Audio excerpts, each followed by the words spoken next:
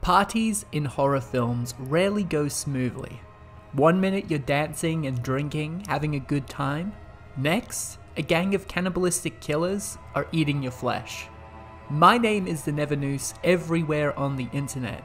Let's take a look at 5 horror film parties that went horribly wrong. Number 1. Sally's birthday, Demons 2. It's Sally's 16th birthday party, and all her closest friends are here to celebrate.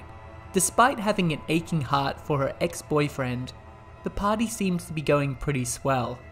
Unfortunately, a demonic force has possessed Sally, and she transforms into a disgusting flesh-eating demon right before she got to eat any of her delicious birthday cake. Sally turns her guests into demons and they go on a rampage through the entire apartment complex. Happy birthday, Sally. Number 2. The Boiler Room, Hellraiser 3, Hell on Earth.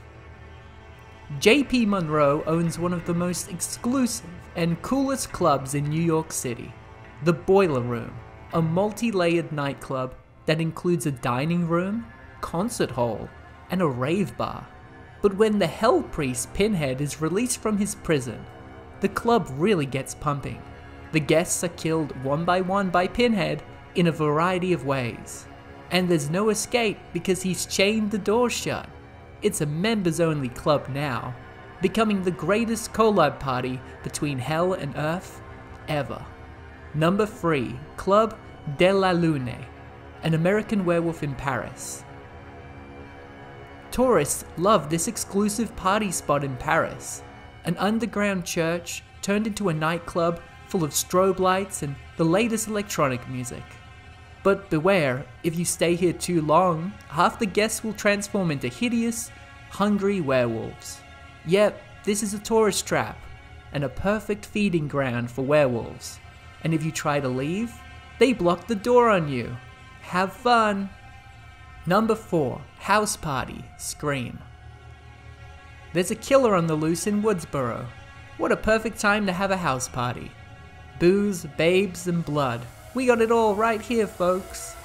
Oh right, there is a killer on the loose, and oh, there he is. Hey, oh no, people are dying, and the killer's among us. Who would have guessed? Great party though. Number 5. The Cornfield Rave, Freddy vs. Jason. Wow, a party in the cornfield. Beer kegs, underage sex, and weed smokers? It'd be incredibly unfortunate if Jason Voorhees showed up. Oh, there he is, and he's on fire. And now he's killing everybody. Oh, he's killing every, gosh. Well, yeah. In all honesty, this feels like a great party for Jason though. He looks like he's having fun. 10 out of 10, would host again. Well, there it is folks, my first list on YouTube. Thanks for watching and I hope you enjoyed it.